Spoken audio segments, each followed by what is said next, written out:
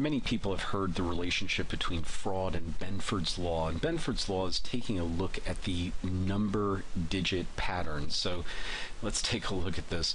Imagine you had an amount field and you had $10, $15, $100, $12. Every one of those starts with a 1, so that the first digit is a 1 in that case of every one of those numbers started with a 1. Now, Benford figured out that in a random set of data, the number 1 should show up 30% of the time, or 30.1%, and then 17.6% for 2, and so on and so forth. Now, not all data is random, especially business data. It doesn't tend to be random, but a lot of it can tend to be random. I mean, a vendor master file, a payables file, a general ledger file, it actually does have a trend to it, which is quite random. When you have payroll files, they tend to be a little less random because people get paid the same amount a lot of times. And for sales pricing, same thing, because a lot of 1999s will show up in your pricing because people price things in a similar fashion. But if you get a sense of randomness, what we can do, though, is apply this technique to our data anyway and just see how far off are we from the random course of things. Now, if things are made up, data is made up, then it has a higher likelihood of breaking the Benford trend and therefore being detected as a fraud. Now, this data sheet, which will be provided, already has some calculated fields, and the calculated fields are denoted with the yellow highlight and the ones we've entered in over here with the grayish highlight. But Benford 1 is this first digit of the number. So if I scroll over here, hopefully I can see it, we have 2657, and I will just get that. So you have 2657.99, and you have the Benford of 2, you have 4.48, Benford of 4, etc. And you can also set up a Benford 2-digit and a Benford 3-digit, which would be the first 2 digits and 3 digits of those numbers. We did that utilizing the left function. So we see here equal left B2, comma 1. And in that case, B2 is that invoice amount field, and we're saying comma 1, so that first digit in that case. And as you look over to the Benford 2 and 3, all we've done is we have the equal left, in this case B2, the same field as Benford 1, B2. But in this case, we're now asking for 2 digits as opposed to 1, Benford 3, 3 digits as opposed to 2 or 1. And in order for us to complete this analysis, what we're going to do is to insert a pivot table by going to the Insert menu, Pivot Table. And generally speaking, the full amount of your data will be selected, but just take a look and make sure. In this case, I know that it is, so we're going to go forward with that. And what I can do is I can select Benford 1 as our digit over here. Now, I'm going to get rid of this blank and 0 in these cases because they're just a bit of an annoyance in this. And then what I'll do is I will then add to here the count of Benford 1.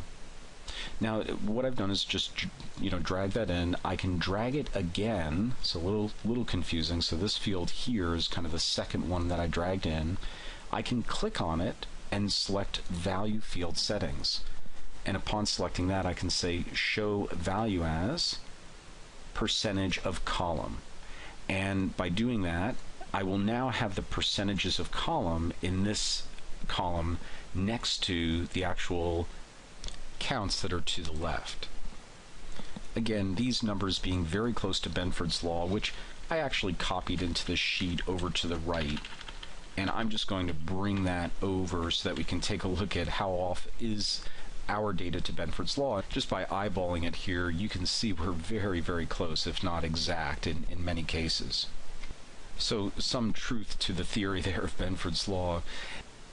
And what I'd like to now do is take the information from the pivot table, just these percentages here, and copy and paste that over to this area here.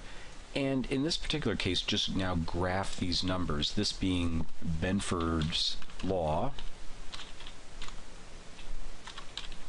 and this one being the actual data.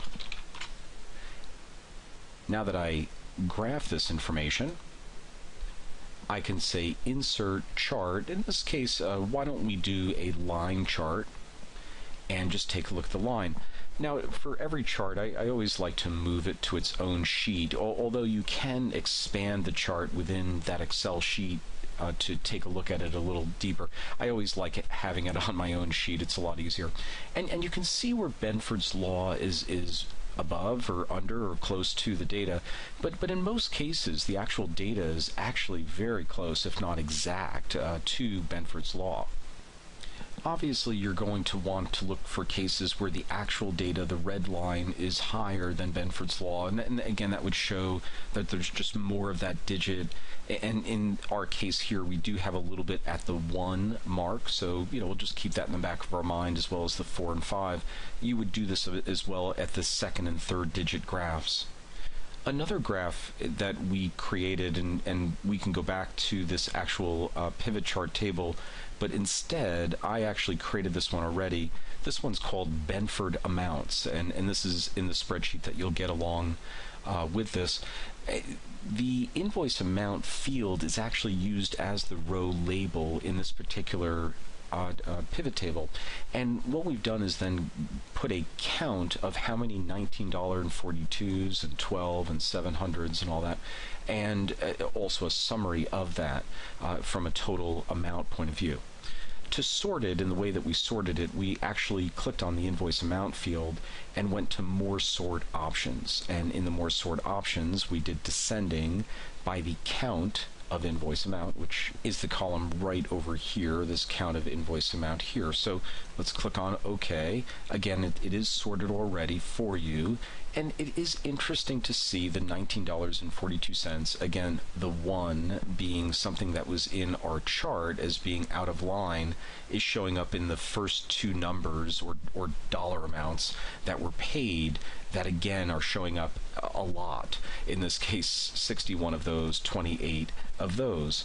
Now, to see the actual details behind these, we can just double click, and then that will actually create another sheet called sheet 2 in this case, that will have just an extraction of the $19.42 items, which were the highest items per the Benford chart. So another way of looking at the data, maybe it's a way of cutting to the chase a bit, is to actually just take a look at the invoice amount counts from high to low, and let that guide where your deviations are.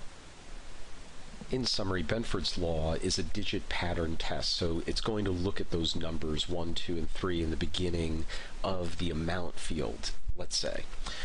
The random numbers in your data are going to have this expected probability curve.